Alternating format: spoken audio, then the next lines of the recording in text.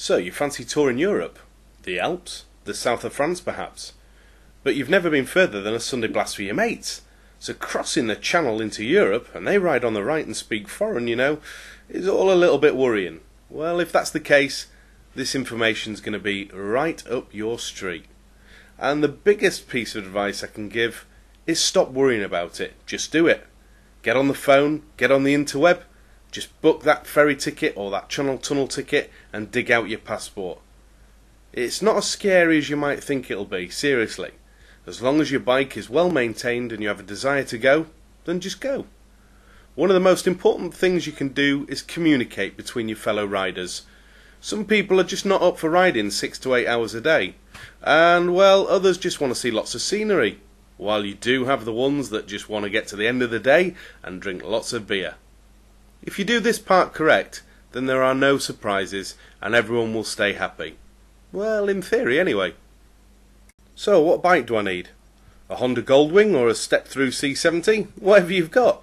The only thing is, it's got to be comfortable.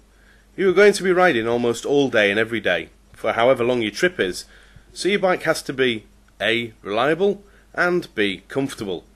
If you want to go down to the local BMW dealer and buy a shiny new round-the-world style 1200 GS, then do so.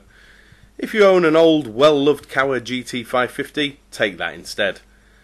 But whatever you do, pick up Bike, Ride, or MCN, or any mag, and every few months there's a story of some old codger who rode to Istanbul and back on a scooter or a Triumph or something like that. I like something a little bigger than that, but you really can take whatever you have. I have toured on an array of motorcycles and have found niggles with all of them, so just remember, nothing is perfect. Prepping the bike. 2 weeks before you go. Never do it the night before. Reliability is everything. Service it. Fix anything that's been needing some attention that you haven't got round to. You have 4,000 miles left on your tyres, should you fit new ones? Well, the way I look at it, even if you have good tread left, consider that you'll be doing 2,500 to 4,000 miles. Fully loaded, 2 up, 1 up, luggage on, luggage off, at speed on hot tarmac. On any high performance bike, that'll do a rear tyre, and halfway back from Saint-Tropez is no time to find the canvas poking through. Seriously consider fitting a Scott oiler or something similar. They really do make a difference, and it's one of the first things I buy on any new bike now. Well, apart from my shaft drive, that is. Then take the bike for a shakedown, to bed in the tyres, ease in the chain, and check you've tightened that sump plug properly. And you do all this 2 weeks before you go, so you have time to order up parts. You know for sure the bike is good to go, and not to find out the night before that you need a new clutch cable. Modify your headlight dip beam. In the UK, dip beam has a bit that shines high on the left to illuminate the verge and roadside signs. This will dazzle oncoming drivers when you ride on the right. A couple of nights before you go, shine your dip beam on the garage wall or something. Experiment with a sharp knife and some good quality insulating tape to cover the segment of the glass where the upper left bit comes out. You could try your local dealer or the manufacturer for a custom cut shape design for your bike, but it may be hard to get, and it will not work any better than a tidy job you do with insulating tape. I must say though, I have never had a real problem with a motorcycle light. GB sticker.